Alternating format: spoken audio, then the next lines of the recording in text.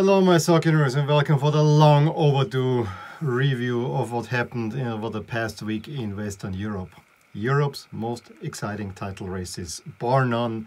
We have two absolutely tight ones. I think the French one is even better than the Spanish one. And then I think Portugal, maybe not. Maybe we get a title race again. Those two Sporting do their best to fend off Porto.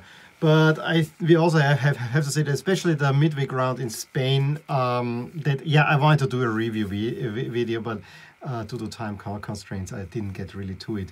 But that midweek round in Spain was very much still under the influence of those three guys trying to go into the Super League. And all the broadcasts had this little logo down there with the star ball from the Champions League and then earn it below, which I found interesting. And yeah, I mean, that midweek was not so exciting in terms of results because the big three who fighting for the title, even the big four fighting for the title, all won.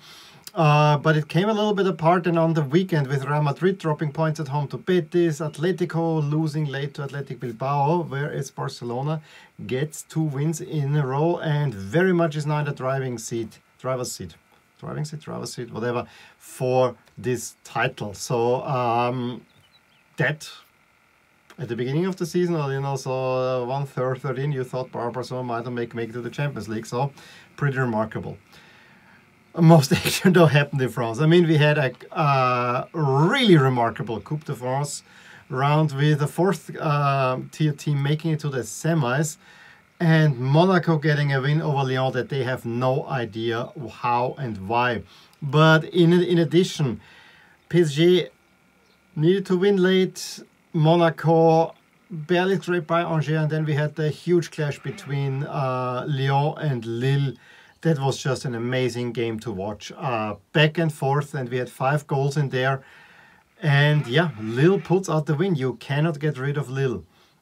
And for Portugal, Sporting with a late fight back avoids the first defeat of the season, but the other, especially Porto, comes a little bit closer. However, yesterday Sporting gets a rather impressive win again. We'll talk about why it was so impressive because the scoreline would not suggest all that. So yeah, it's all exciting pretty much there. Let's start in La Liga, where Sevilla may or may not join the title race. I said it last time. Every time I want to have them join it, they are not doing it. So I'm not calling them in the title race, but they're more or less securing their Champions League spot. En-Nesyri getting a win over Levante. Let's go to the big games. I'm sorry, I will do mostly top in this video, not talk too much about relegation, except for one little point, because it's way too much to cover and I don't want to have a whole 40-minute video here because of upload time mostly. Cardiff against Real Madrid. It was clearly still under the influence. When this was playing, Florentino Perez probably still hanging on to the Super League idea. But you know, Cadiz is not giving them a lot of resistance. Benzema with a penalty over Odriozola, and again Benzema scoring 3 goals within 10 minutes in the first half, settling the game for Madrid. Kind of underlining, maybe we want to be still in this title race because we have dropped the points against Getafe. Atletico definitely wanted to stay in, and they get it was hard work, but they get a deserved win over Huesca. 3-0. Correa and Carrasco, both assisted by Llorente, who potentially could have been sent off a little bit earlier on as well. Real Sociedad in a game that I said might be very entertaining, and it actually was entertaining because Mailo gives Celta lead in the 22nd, then Porto equalizes 3 minutes later. Another 4 minutes later, a penalty is missed by Isaac. However, in the 39th, Januzaj converts. So rather eventful, but that was the 2-1. Then there was not too much coming, and it remained at the 2-1. And Barcelona get I must say a typical Barcelona win in this post Luis Enrique era, or even post Messi Ronaldo era, where the opposition is kind of a little bit in the game, but Barcelona just is, I don't want to say gifted goals, but they just come in front of goal and score the goals where the others do not, and then in the end there are a lot of goals scored on the Barca side. Messi very early on tries it first, I think, with his left foot, is saved, and then with his right foot from an acute angle gets it into the net in the 8th. However, Langlais with an own goal gives Getafe an equalizer, who really was in the game.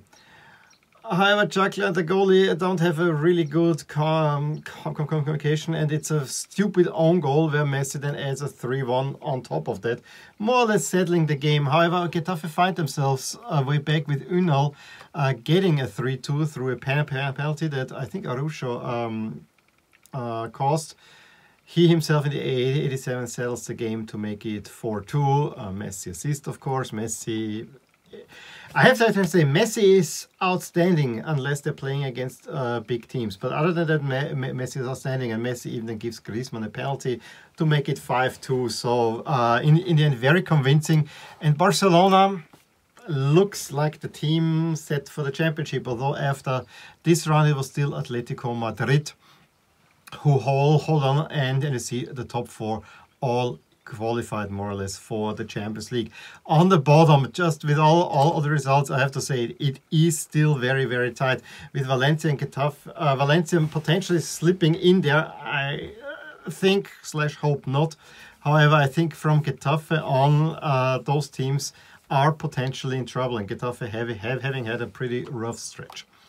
Now, on the weekend, Real against Betis, a rather disappointing 0-0.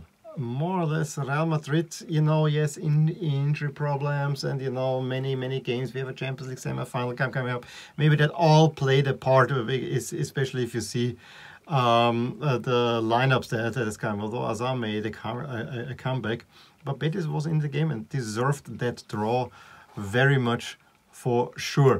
The one from the bottom is Huesca Getafe that I want to talk about, mostly because of the really interesting jersey that Huesca was playing in to celebrate. I think it was the Day of Aragon or something like that. However, Getafe gets the win despite the celebratory jerseys, with Unal again scoring, and this time both goals. And a win that probably puts Getafe more on the safe side and puts Huesca a little bit more in trouble. Barcelona against Villarreal find themselves down through Chukwueze, but before that, Frankie de Jong missed an absolute sitter. I mean, gaping goal, and he just needs to put it in the near corner. He goes to the center, and yes, the goalie made a good save, but to be honest, that goal should be in. But then it's Griezmann who scores 2, especially the first. The first one, I think, was a really nice move. Gets a second one. The game kind of then Villarreal trying to get in. Why did Barcelona, by the way, play in black? That is another thing. But once they get Villarreal gets a red card, it goes squarely into Barcelona's direction, and De Jong missing another huge chance, making it kind of more interesting than it needed to be. Sevilla, I think it was not a very tough win over Granada, although it got tight at the end, with Papu Gomez suddenly asserting his impact on that side as well. I think he was fouled for the penalty that Rakitic converts in the first half, and then Ocampos is assisted by Gomez in the second half. Lay down Soldado, pulls one back, and then very funny scene. The referee said there should be 4 minutes played. He calls it quits in the after 3 minutes. The Sevilla players already leaving the pitch. The Granada players being really upset with that, and the referee actually had it play another minute more. But the only thing it was maybe a small chance for Sevilla, but that was rather curious. And then Bilbao gets a win over Athletic.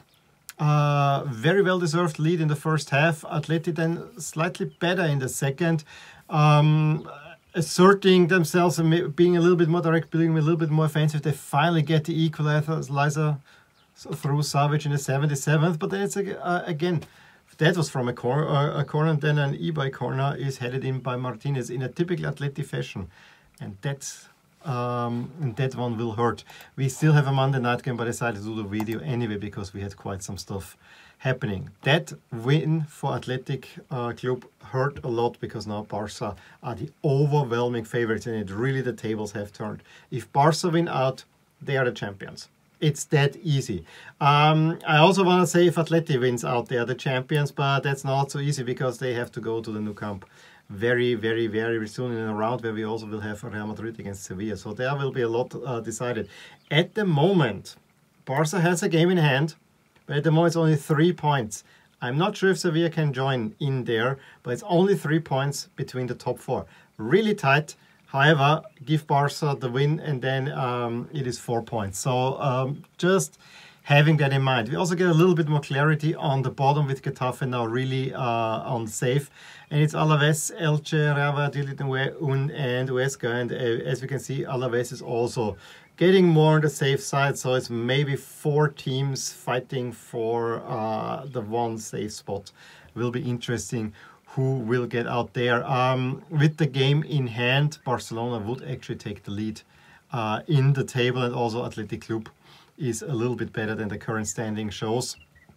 And then the expected final standings now, Barcelona with a 3-point cushion. They're really looking strong to win this title that not too long ago seemed well beyond them. Europa League spots, that fight is also somewhat interesting. Real Sociedad having the advantage there. And on the bottom, yeah, Elche with that win that they got this weekend, maybe.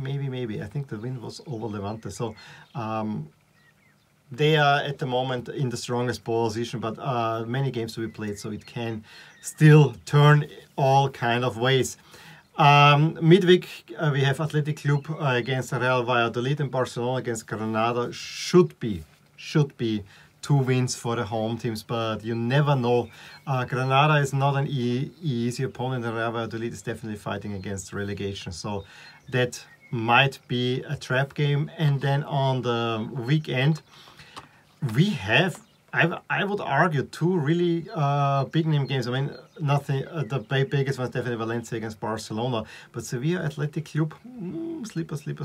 Although the way both teams are playing, it's probably a rather boring 1-0 for Sevilla. But Valencia Barcelona could be stumbling stone. Atleti needs a win at Elche for sure, and Real Madrid probably the win against Osasuna. Lots of talk about La Liga. Let's move on to the French Cup. Remy-Vallière, 4th tier. They have not been playing because of COVID. They make it to the semi-finals. 2-0 win over Toulouse. Pretty remarkable. The other 4th tier team with Canet-Roussillon loses at home to Montpellier 2-1. Also rather tight. PSG, no trouble with Angers, 5-0. 5-0, Icardi scores, I think, 2, hat-trick even. Neymar gets 1 and then an own goal. Pretty convincing PSG playing in these jerseys. And I have to say, the French Cup is one of the weirdest competition jersey-wise, because they used to have that everyone has to wear Adidas. They have that in the 90s, and now all teams have to have the same sponsors. They are the 2 sponsors, Crédit Agricole and I think a supermarket, PMU or something like that. And the home team plays in one, and the away team in another. It's so big, it looks so clunky. It is really weird. The big one, however, was Lyon against Monaco, and boy was that a game. Lyon being in 2 huge games and in both not on the winning side. Lyon should have led by 3 to 4, if not 5 goals. Easily. Already at the half, they score a goal, and it's just by a fraction. Cornet is, the pass is played out of their own half, and he's just standing a little bit over the midway line, or leaning over the midway line. So it's a fraction offside. Absolutely backbreaking. And then immediately after, Diamant with a really high kick hits the face of a Monaco attacker. As a penalty that Ben Yedder in the 54th puts away. And so a game that was so much going into Lyon's way, where Monaco had no foot in there, suddenly turns on that.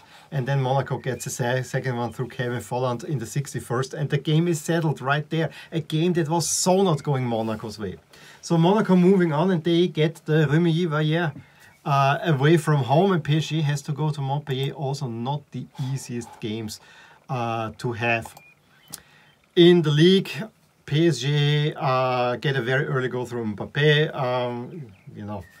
Are in control. However, right after they have Cantons Cantons gets the equalizer, but then a pretty bad back pass to Mbappé.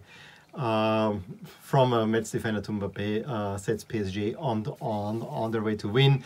Mbappé gets a little muscle injury or knock over there, but here he's fine. And then later on, Icardi converts a penalty. Icardi actually pretty good in shape for a player that's not playing all that much. Pretty impressive. PSG getting a 3-1 win, putting pressure on the others. Before we talk about the last two games, probably the biggest story in France is what happened to Bordeaux, where the American owners, although they have not, just decided to not fund Bordeaux anymore, and they have to go in administration. And probably Bordeaux is in danger of being relegated to the amateur ranks. They're losing to Lyon, which was a big result in the relegation fight. Also with Nantes winning at Strasbourg, also a pretty big result. Monaco rides again with some Ben Yedder to a 1-0 win over Angers, who just Angers, I think it's Angers, I need to get this straight. Angers, who just got absolutely flattened by PSG. And then the Lyon-Lille game. Boy, was this a great game to watch. If you have not seen this game, rewatch it. This was one of the best games I've seen this year so far. Back and forth, both teams attacking and both teams creating chances. Slimani gets the lead for Lyon after missing already a pretty big chance early on, but assist was by Cacaré. And then just a few minutes later, a really nice counter over Burg Yilmaz to Jonathan David, who is falling down, back heels it in, however it's called, offside correctly. So Volvo was also one just over the midway line, but that would have been a great goal, one that you still can watch because it's so great.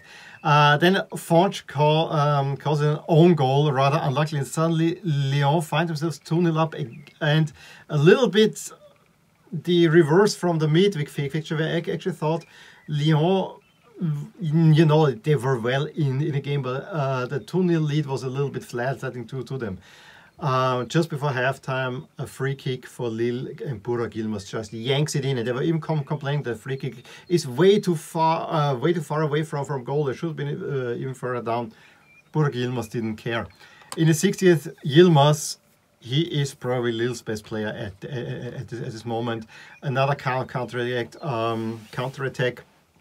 Gets it to David, who makes it 2-2, and then the game is really teetering on the edge. It could go either way, but the longer the game on, the more it went towards Lille's way, and then Yilmaz scores the winner, 3-2 Lille, and they can stay top with this win. PSG just behind it. It looks very much between those two, and I probably really need to get a little jersey. I have to be that frank, because they are doing well, although they're also in some financial trouble. They might become champions, but it's not secure that they will stay in the league from over there, which is another thing. Finances and French league. But look at this title race. Lyon is now out, but we have still Lille, PSG, and Monaco in there. Monaco has not conceded a goal in a long time. On the bottom, it's between Nantes and Nîmes, who goes down and who gets into relegation. Lorient kind of safe, but watch Bordeaux. If Bordeaux really goes down, then both Nantes and Nîmes are saved. So it is almost that. There could be another wrench thrown in there. Expected, it is still Lille by a fraction over PSG because they have the point advantage. Lyon are very much set. They will most likely not making the Champions League unless they probably win the important game that we'll see soon. As for the bottom, Nantes might just scrape by with relegation, but again, Bordeaux, that's a big story there. The next round, it's all about Monaco-Lyon, and we just had that, and now let's see where it will go here. PSG with Lens, not an easy task. Lille also. At home, they always have been struggling, and Nice is one of those one day good, one day bad opponents. Brest against Nantes with a Breton derby in there. Lorient against Angers. Angers is also not that uninteresting. And Nîmes against Reims. Yeah, have to see how it all develops. As I said, in Portugal, Sporting find themselves in the 54th 2-0 down to Belenenses, missing also a penalty in the 42nd. So it could have been 1-1 at the half, but they show fighting spirit, and Cortes and Cabral with a late penalty get them to a 2-2. They're avoiding the first defeat. However, the other two big boys get wins. Benfica rather emphatically. Yes, they were 1-1 down, but Pizzi just before the half makes it 1-1, and then all hell breaks loose with Núñez Seferovic scoring twice, and then Everton adding another one. It's a 5-1 destruction of Portimonense. And Porto wins with a Marega goal over Guimarães, which at that point put Porto within 4 points of Sporting. Rather close. Still heavy advantage Sporting, but this was a much bigger league. I think we had 10 points. However, we had now in the yesterday, and this is just the beginning of the round because Portugal thought that's not crazy. Sporting win a pretty big one over Braga, a game that they found themselves down a man in the 18th minute. Inácio getting 2 yellow cards within 20 minutes, and then Mateus in the 81st getting the winning goal for Sporting, which gives them a huge boost, because with that Sporting is now 7 points clear. Yes, Porto has a game in hand, but they're at this very moment 87% chance of winning the title. I think this might have been one of those games that really gives them the momentum. However, it also has, I think they still have to play Benfica as far as I know. Not 100% that one, and it's still many games to go there. But in the expected standings, you can see Porto's slight chance. Benfica is out of it. Benfica might only finish in 3rd place, which is also remarkable, and they would have to again go through all these qualifying rounds.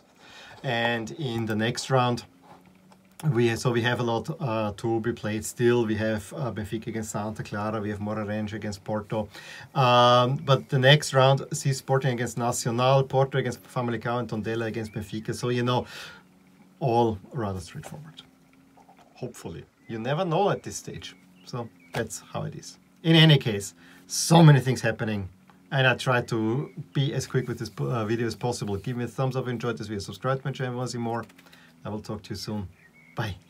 Hey there, I hope you enjoyed this video, and if you did, here are some videos and playlists that you might be of interest to you too. Also, please consider subscribing to my channel to give you all the updates, all the things that rotate in my soccer universe. And with that, have a great day.